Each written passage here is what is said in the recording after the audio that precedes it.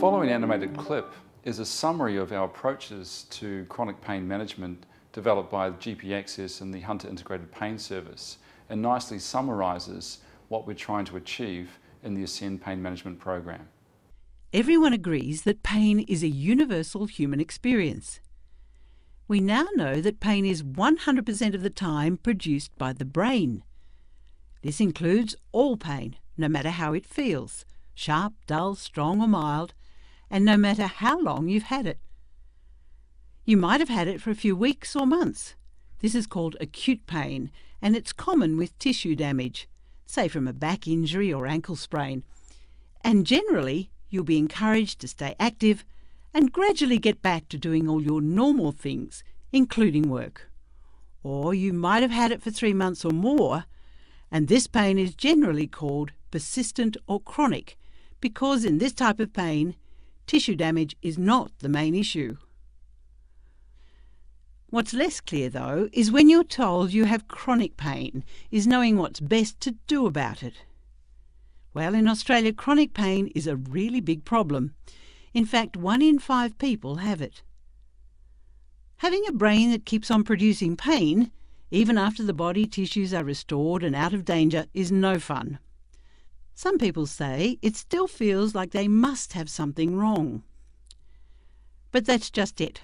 Once anything dangerous is ruled out, health professionals can explain that most things in the body are healed, as well as they can be by 3 to 6 months. So ongoing pain being produced by the brain is less about structural changes in the body and more about the sensitivity of the nervous system. In other words, it's more complex. So to try and figure out what's going on, you need to retrain the brain and nervous system. To do this, it's helpful to look at all the things that affect the nervous system and may be contributing to your individual pain experience. What can help is to look at persistent pain from a broad perspective, and by using a structured approach and a plan, it's less likely that anything important will be missed. Let's start with the medical side. Firstly, taking medication can help, but only to a limited extent. It is the more active approaches that are necessary to retrain the brain. So using medications to get going is okay, and then mostly they can be tapered and ceased. Some people also think surgery might be the answer, but when it comes to a complex problem like chronic pain, surgery may not be helpful. So if you're thinking of surgery, it's best to get a second opinion, and remember to consider all the things. Next, it is helpful to consider how your thoughts and emotions are affecting your nervous system. Pain really impacts on people's lives, and this can have a big effect on your mood and stress levels. All those thoughts and beliefs are brain impulses too, but you can learn ways to reduce stress and wind down the nervous system. This helps with emotional well-being and can reduce pain as well. The third area to consider is the role of diet and lifestyle. Now, it turns out that our modern lifestyle might not be so good for us. In fact, what we eat and how we live may really be contributing to a sensitized nervous system.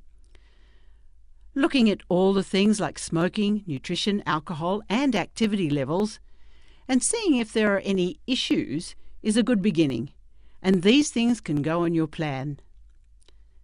Then there's often enormous value in exploring the deeper meaning of pain and the surrounding personal story.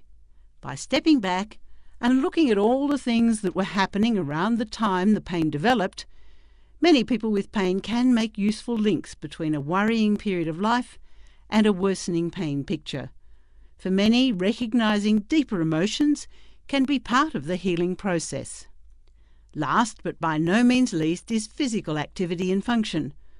From the brain's perspective, getting moving at comfortable levels without fear and where the brain does not protect by pain is best, and you'll gradually restore your body's tissues. So, to sum up pain, it comes from the brain and it can be retrained, and when looked at from a whole person or broad perspective, gives you a lot of opportunities to begin. So get a helping hand if you need it, set a goal, and begin.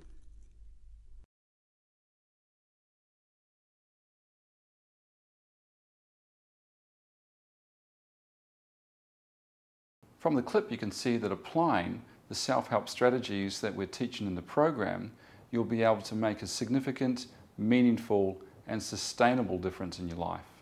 For further information, go to the website